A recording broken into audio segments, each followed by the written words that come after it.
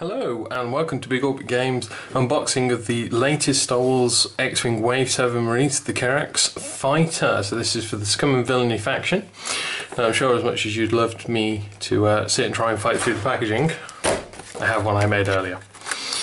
So I'm just going to open this up and just go through what's in the box and just show you everything that you get in here.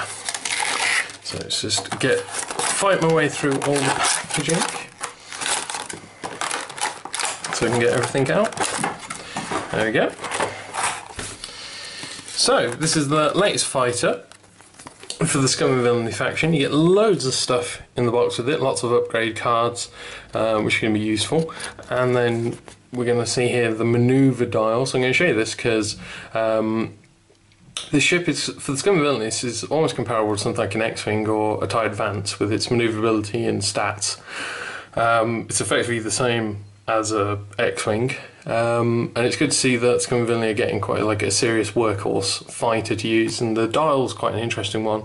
It's only red maneuvers, being a 4 and 5 K-turn, and it has access to the 1 tights, so it's decently maneuverable ship, and with the K-turns you can pull a few surprises there. So let's go through the packaging, the stuff that's in here first. As always, it is a Fancy Fight product, so you get lots of tokens, you get even more target locks, because I'm sure you don't have enough if you're already playing. So again, we've got the maneuver dial there and just the ID tokens there. And then on this one we get the shield token, shield token for it. And the ship tokens. As you can see, it's stats 3241, 3241, 3241.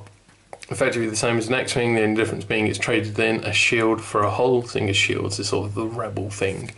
Also to note, you get Talonbane Cobra, who's pilot skill 9. So, but we'll come to him in a moment as we go through these, which are the cards.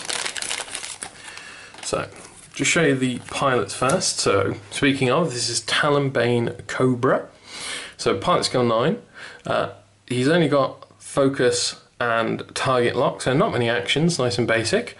Just 28 points, and you can upgrade him with an elite pilot talent, missile, or an illicit upgrade. And there's quite a cool one in here, which I'll show you shortly. And his ability, when attacking or defending, you can double the effect of your range combat bonuses. So at range 1 he's rolling 2 extra dice, whilst attacking and defending he's rolling 2 extra defense dice. So lots of extra dice going into Talonbane there. We have Kihraxz the Hunter. His ability is when defending, if the attacker is inside your firing arc, roll 1 additional defense dice. So he gets to be a bit more tanky, hopefully a bit more survivable with that extra sort of like, that 3 dice, good against the turreted ships, which is so popular. To note though, he doesn't have the elite pilot upgrade ability, just missile and illicits. And then we get the Black Sun Ace and the Cartel Marauder, so these will be your bog standard pilots, just at pilot skill 2 and pilot skill 5, with no abilities on there. So the upgrade you get with this, so the first one's a new one, called Kihraxz. So this is a new elite pilot talent, costs only a single point, and when attacking a ship inside your firing arc, you may discard this card to cancel one of the defender's evade results. So it's only a one-shot ability because you have to discard the card, but it does only cost 1 point in return. We then have the new lightning reflexes, so another elite pilot talent. It's small ship only, so you're not going to be able to use this on your big ships.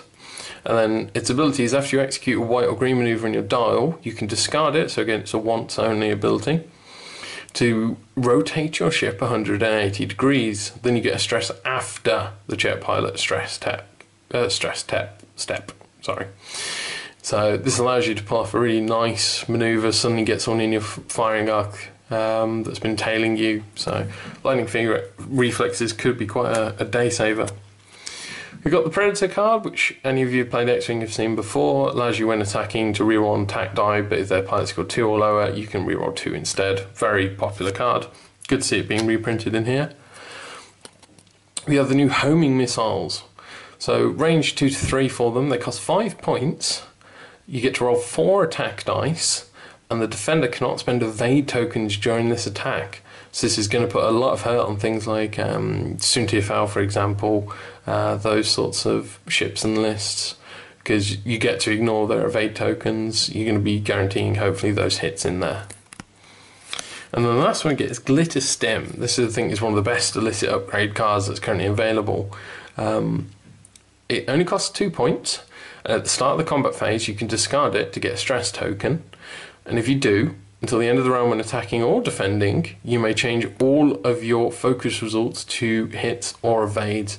This is going to be absolutely beautiful to like make a turn go exactly the way you want it to, help you survive a few rounds of shots and hopefully get in a killer blow yourself. So you get the 5 upgrade cards and the 4 pilots in there, but of course you also get the miniature. So let's pop that out there. So I always advise sort of pushing them up through there rather than trying to pull them out, because otherwise you could run the risk of breaking it. That's the last thing you want to do with your brand new model. So this is on a small flight stand. Let me just quickly assemble that. There we go. And then get the fighter on there. There we go. So here we have the fighter itself. Let's make sure the camera focuses on it. So it's quite a cool design. It looks much more like your atypical starfighter that you'd expect from a sci-fi show. You can kind of see like elements of the X-Wing in there, but it's, you know, I think it's quite a unique and interesting design. I think it's a really pretty little starfighter actually. So single engine on the back there. So it'd be cool to see these rushing across the table, nice little swarm of them, as much as you can muster. It's going to look really pretty and impressive on the table, this Kihraxz fighter. And there we go, that is everything you get in the Kihraxz fighter box. There's a lot this is going to be used for Scum and Villainy. It's a nice workhorse starfighter. You know, it's in lieu with things like X-Wings and TIE Advances. When you start looking at upgrades for it, like Glitter Stem and the Lightning Reflexes, you start to realise you can put some really surprise manoeuvres on people. Like, you know, they'll see you've got the upgrade, of course, but it means you can pull off these daring manoeuvres, suddenly catch them off guard on a turn they're not expecting you to do it. So yeah, this is a really good addition to the Scum and Villainy ships for the X-Wing. Nice to see this in Wave 7. See, they are supporting Scum and Villainy more. There we have it. That is a short and sweet video on the Kihraxz fighter. I hope you've enjoyed watching everything. Remember, everything you've seen here today can be bought and sold on our website, bigorbitcards.co.uk.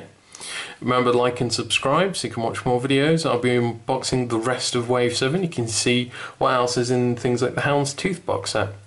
Join me later for those. Bye.